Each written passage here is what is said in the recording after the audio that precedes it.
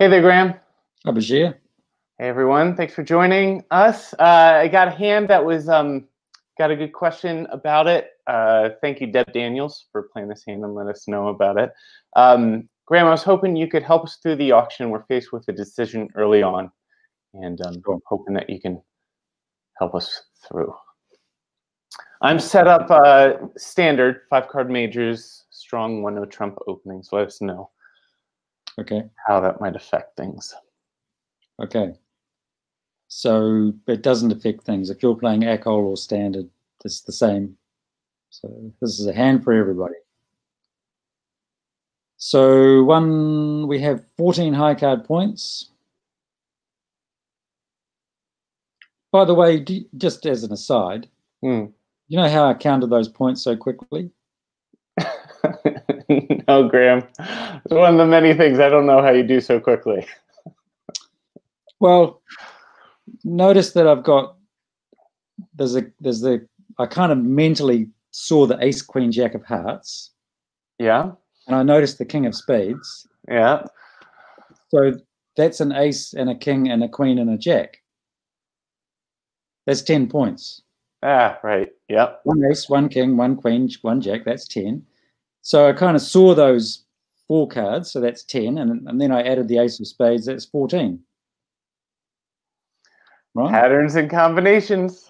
Yeah. Well, it's just all these things. They just save your brain power. That's 14 points. You know, half the room's still counting up the points, and I'm at 14. Okay, so 14 points. East opens 1 club.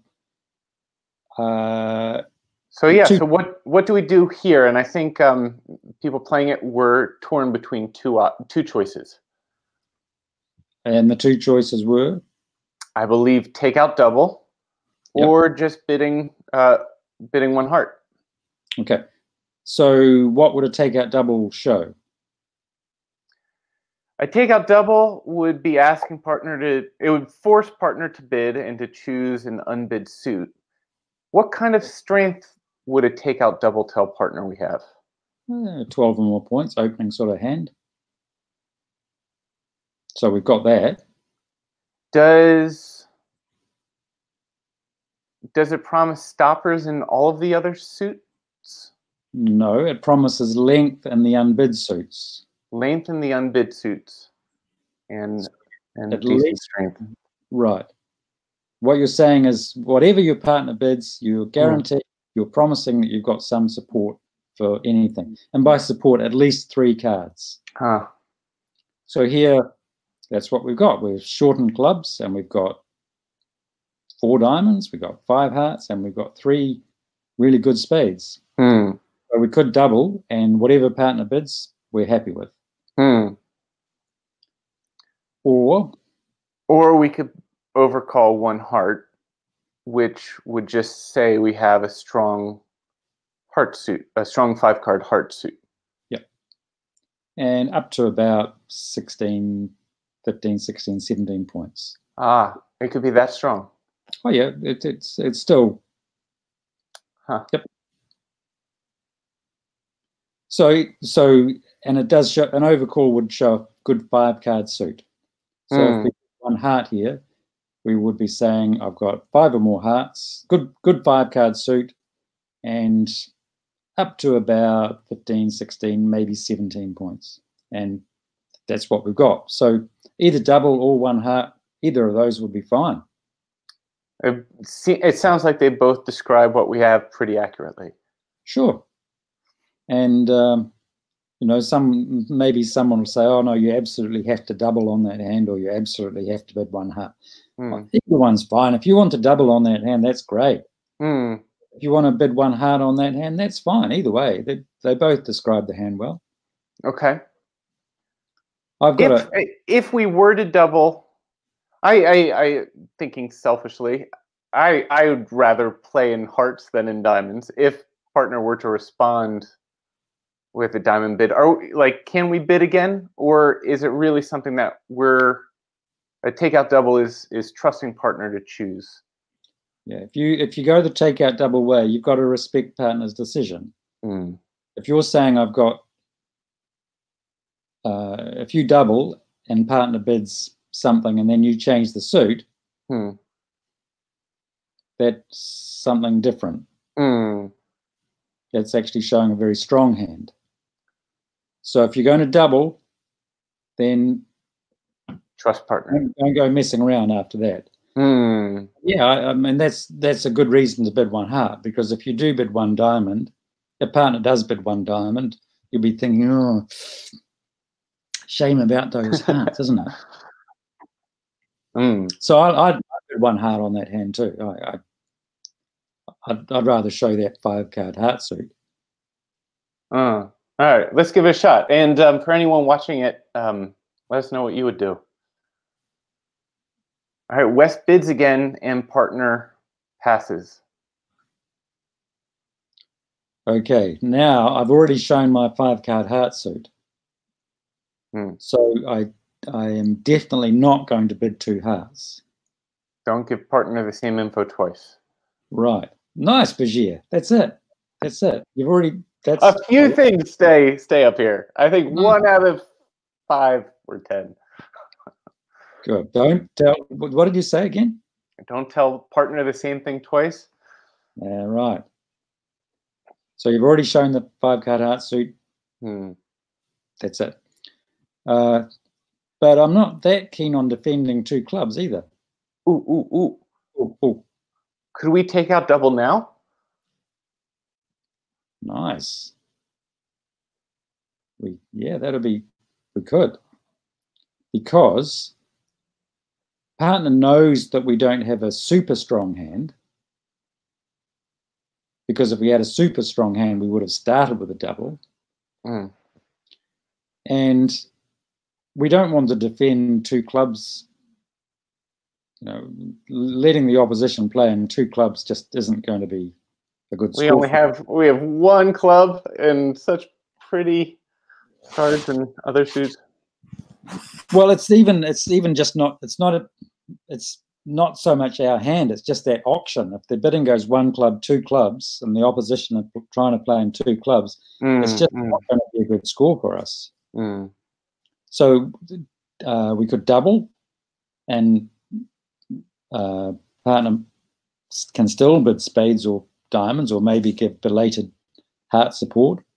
We could bid 2 diamonds here, showing the 4-card diamond suit. Seems a shame not to show that ace, king, and 10 of spades. Looks pretty good. The only thing is I'm slightly nervous. I'm not entirely sure what the computer thinks double is. Just click on the double and then hover over it and see what it says. No, the computer doesn't recognize. That's a little tip there if you're playing. If you hover over a bid, you make it, it'll tell you what the computer thinks. So the computer wouldn't be sure if this was a takeout double or a penalty double. Right. Negative or penalty. Takeout or penalty. Takeout or penalty. Takeout or penalty. So here, as much as I want to double, I think I'm just going to have to bid 2 diamonds. But if you're playing with a regular partner, then it's a good situation to discuss. And double, if they bid 1 club and then 2 clubs, double really should be takeout, because we don't want to be defending that. But 2 diamonds is a fair second choice here. Keep in mind that partner's probably got some clubs over there, because if you're short in clubs, North probably have them. And East and West are definitely tiptoeing up. But here, at least we get them up a level. Right. Is that as far as we go? That's it. Because we've already... There's nothing more to say. That's it. Great. So we're defending 3 clubs. That's better than defending 2 clubs. What to lead? Not going to lead a club, because it just doesn't seem right. Not going to lead a heart, because we want that ace to capture the king of hearts. If we play the ace, it's going to go low, low, low. We want hearts led to us. Yep. if East has got the king of hearts, we want to sit and wait so that when we play the king, we can play the ace. So we could lead the ace of spades. Seems okay, or we could lead a little diamond, either one. Either one's fine. Well, does a little diamond promise an honor or just suggest? No, good point. We probably should lead a higher diamond here. Lead the 7 of diamonds. Partner already knows that we've got a 4-card diamond suit. So now, what would be the reason not to lead ace of spades? Well, we could, and we get a chance to look at the dummy and decide what to do next. But there is a slight danger that, suppose East has got the queen and jack of spades, which is quite possible. It's just going to go low, low, low. So we're not going to win any. We're not going to capture an honor if we play the ace of spades. It'll be a winner sooner or later. Right. Yeah. Honestly, I'm tempted to. I think I'd rather lead a diamond. But if you'd let this, I'm not saying I'm right, but I'm guessing to lead a diamond. If you want to lead the ace of spades, that's fine. But I'd lead a diamond. All right.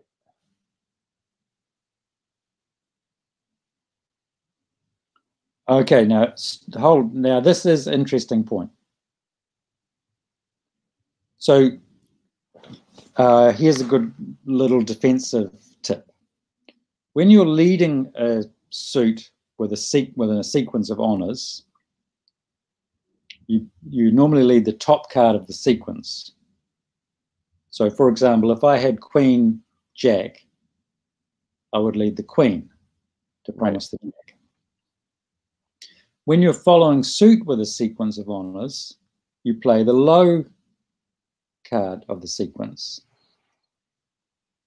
That's very useful here because when North plays the jack of diamonds, one thing we know for sure is that North does not have the 10 of diamonds. Because if North had jack 10 of diamonds, he would have played 10. Right. That jack denies the 10 because North is following suit. So we know that East has got the queen and the 10 of diamonds, quite possibly the ace too. So this is all good. East has a 10 of diamonds. All those little clues you get to play with, well, I can just click away.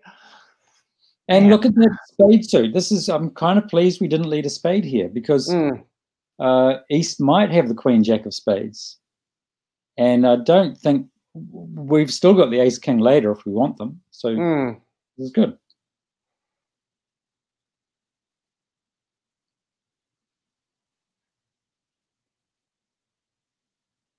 Eight, 10. Small, okay. You think partner's just leading back what we led? Yep, that's all fine. So we can just play low here. It's looking likely that I think East played the 10 there. So I think East probably started with ace 10, queen, ace queen 10 of diamonds. I strongly suspect. Okay, so we let's pitch the 2 of hearts here.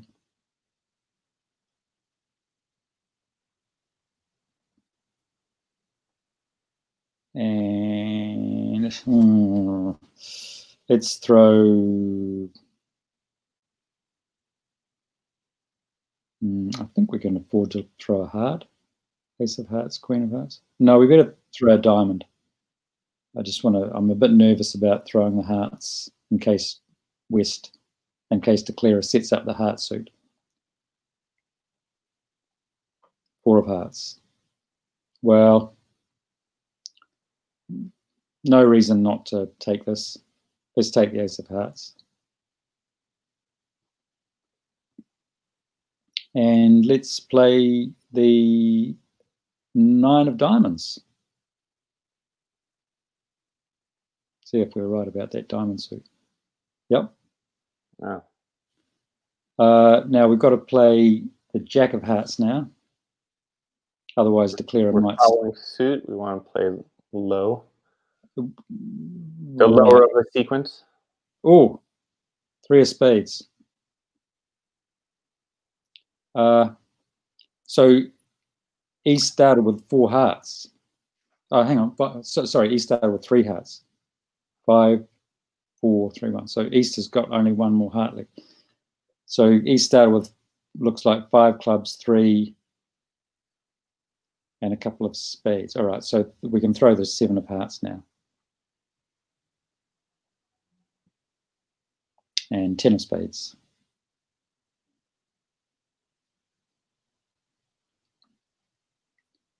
And now we're just going to get those tricks. So it probably didn't matter too much what we did on this hand. I think we were.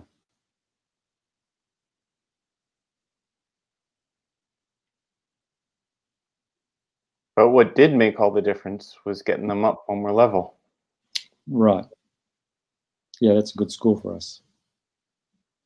So, yeah. With the card play here, I mean, we could have played this hand and just played it on autopilot, and we would have come to the same result.